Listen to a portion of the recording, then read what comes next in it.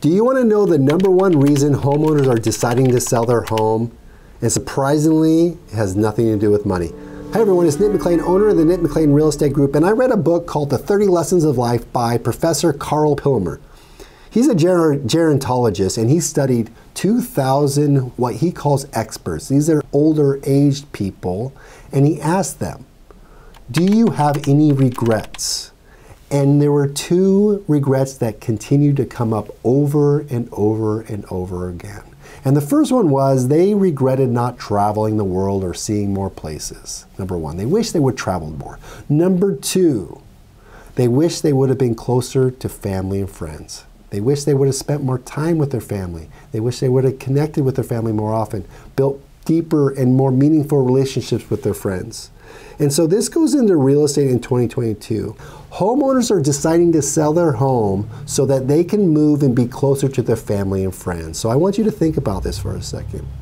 Who in your life, a friend or a family member, would you like to spend more time with?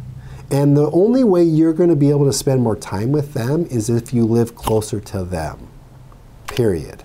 End of story. You need to be in the same town, the same street, the same neighborhood in order for you to see them more consistently. Think about it, right? How often do you see your parents anymore? How often do you see your kids anymore? If they're in another city, it's probably once, twice, 4 times if you're lucky, 10 times in a year. But you may only have 30 years left. And so 10 times 30 is only 300 times. If it's 2 times a year over 30 years, you're only going to see your kids 60 more times, right? Life is short. And so people are choosing to connect with their people more often, their family and friends. In fact, by the time your kids are 18, you have spent 90% of the time, the total time you're going to spend with your kids by the time they're 18. 90%. You only have 10% left. Right? And so it's a choice you get to make today, and that choice is, do I sell my home or explore selling my home so that I can sell it and be closer to my kids? So if you'd like to get closer to your family, friends, kids, grandkids, the first step is knowing what your home is worth. And so reach out to our team and we'll tell you what your home's valued at in today's market using our marketing. We'll even give you an idea of how long it's going to take to optimize that value.